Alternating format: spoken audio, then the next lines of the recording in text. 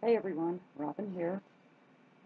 Today I am going to make some coasters using these like 5-inch coaster pre-cut wood things that I got at Michael's and some white craft paint. This could take you 2 to 3 layers of paint depending on the quality of your paint. Mine did take 3 layers. I won't bore you with painting of the 3 layers. It's going to skip. Okay, this is after 3 coats of paint. Now I'm going to use my Hero Arts feather stamp that I purchased from Simon Says Stamps and Heidi Spot black archival ink to stamp my feathers. So I'm putting 2 on there.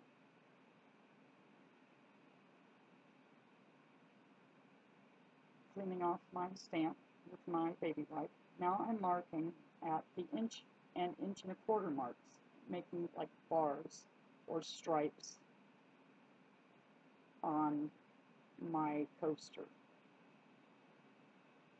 I'm going to do them so that I have a vertical and horizontal lines.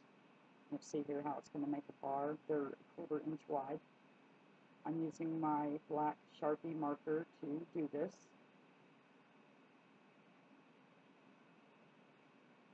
And I'll do it this direction, and I'm going to rotate the tile and go in the other direction. And again, marking them at the inch and the inch-and-a-quarter mark all the way across, and then drawing the lines through.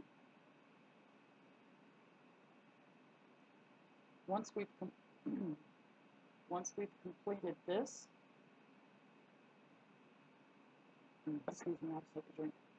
Once we've completed this step, we're going to go and in the spaces where they don't cross over, we're going to put like little parentheses, little 4 comma parentheses in the spaces, just sporadic, trying to, no, not necessarily with a pattern.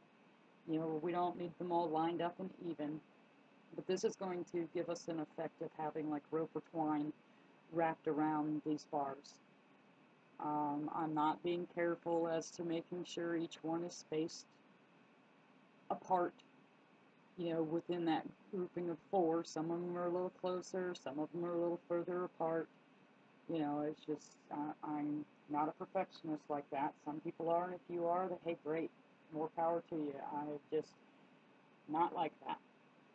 So now I'm using my painter's pen, and I'm going to color it in. Now you can do this with your Sharpie, you can do this with your craft paint. The 2 others that I made before this, I used my craft paints, but I found that I had to go back and do a second coat, and just having to be so careful to not bleed out, go out of the lines with my painting. I found that like really a pain to have to do that a second time. And then I remembered, oh, I bought these paint markers, let me see if that'll work on these, and they work great. So just coloring it in, as you can start to see now, it's looking like there is some dimension with the feathers, like the feathers are laying on top of this woven, whatever you want to call it, bamboo, screen. I just think it looks cool. I just happen to like this.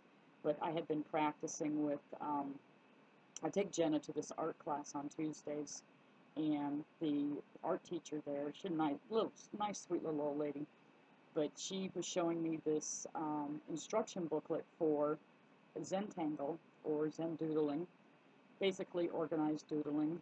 I'm sure most of you have heard of it.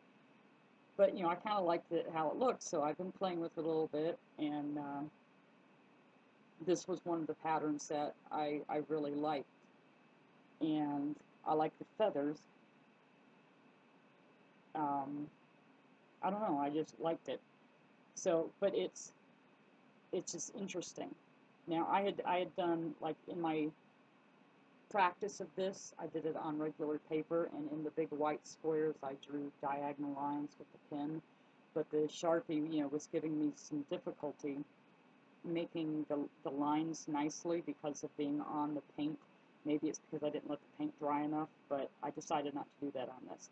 Now I'm taking my stencil brush and I'm going to add just a little bit of color into the feathers. Believe it or not, in person, this yellow is like very pale yellow. It's just amazing to me how bright it looks on the screen.